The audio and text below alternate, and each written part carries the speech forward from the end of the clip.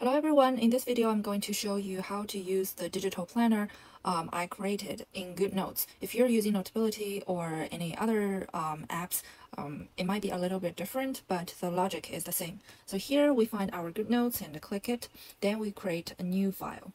Then we just import one. So you have already downloaded the PDF file onto your iPad. Just remember where you put it in your file folder.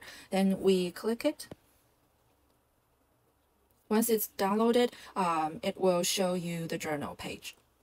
So here we are at the cover page. To go to the libraries, we just need to swipe. And here is library 1. To go to library 2 and 3, we just need to swipe. And I'll show you all the links here. So to go to each books, we just need to click the covers. They're all linked to a new page. Then when we want to go back to the library, we just need to click the tabs on the right side. We just click the library tab, then we will go back to library 1. And if we want some stickers, we'll just click the stickers tab and we'll go to stickers. You can put all the stickers you want to use on this page.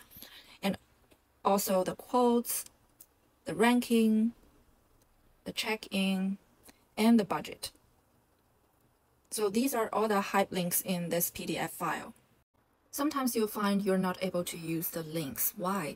Just check if your edit mode is on. If you see the pen, the eraser, this bar is there, it means that the edit mode is on. You need to turn off the edit mode. Just click the pen on the right upper right corner to turn it off, and then click the hyperlinks.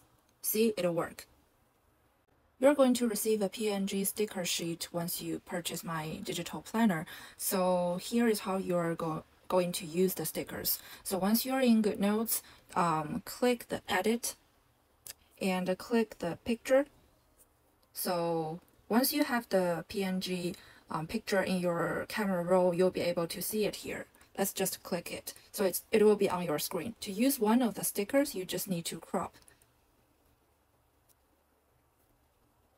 Then we just crop it to the one sticker that we want to use. Let's say we want the book stacks and the coffee. Okay, here it is, we're done. Then you can change the size and rotate it to put it where you want it to be. So before everything, you need to download the cover of the book into your camera roll or photo. Then we just turn on the edit mode. Then go to the photos and click the book cover you downloaded.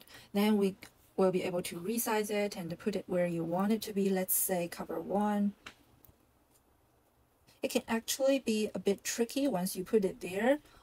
You'll see that I cannot move it somewhere else or cannot delete it. So here you're going to use the lasso tool. Then you can move it. Or if you want to delete it, just long hit it and click delete. So now we can add the title of the book in the library. Let's go to the edit mode. You can use the pen to write the title here or use the text box. So I'll just use the pen. And before you go to the review page, look at the right side of this page. We have a progress bar. So I'll put a dot, fill out a dot here to show that we are finishing one book. I'm going to use one of the stickers. So put your sticker page here and let's crop it to one of the small dots. I will use the one with shadow, maybe a coffee color. Okay. So I'm not doing it perfectly. I'll do it again. I'll just zoom out here. It will be easier to crop.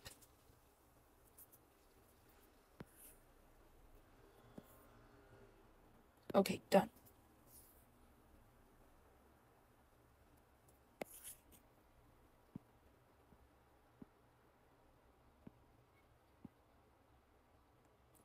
Okay, so now I have one dot in my progress bar.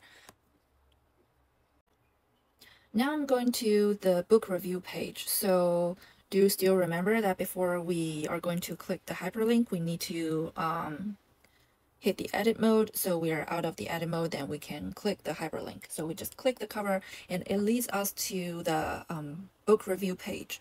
So here we can add the book title, and after we finish the book, we can go rating and just add some summaries and fill out the stars. We can use the stickers to fill out the stars. Let's do it. So we just pull out the sticker sheet and then crop it. Let's say we're going to give it a 5-star. Let's just resize it to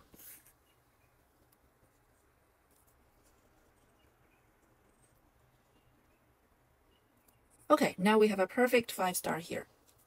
So for each book, I'll have this book review page and a chapter review page. So to go to the chapter review page for this specific book, we just need to swipe. So you'll need multiple chapter review page for one book, and we only have one template in the PDF file I sent to you. So to create another chapter review page, we just need to hit the add page, and we can add the current template. You can choose to add it to the page you're at, before the page you're at or after the page you're at. It depends on how you want your chapters in order. You want it from chapter 1 to the last chapter, or you want it from the last chapter to the first one, so it depends on what you want. But remember to create a current template. So the stickers page is for you to put the stickers that you usually use in this journal. Let's say we use the pad very often, so we just import the sticker sheet and crop it. Done. And it'll be on your stickers page. Then when we want to use it on some other pages, like in the chapter review page we just created, we just need to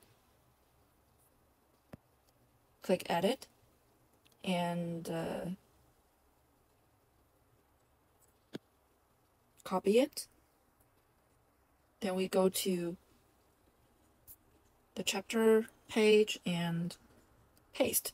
So here it is. This is how you can use the stickers you have already put in your stickers page. So for the budget page, I will highly recommend you use one of the stickers I created to indicate what the format of your book would be. Let's crop it. So you'll see here's this set of stickers. So the first one is ebook, digital book, and in the center is audiobook, and on the right hand it would be paperback.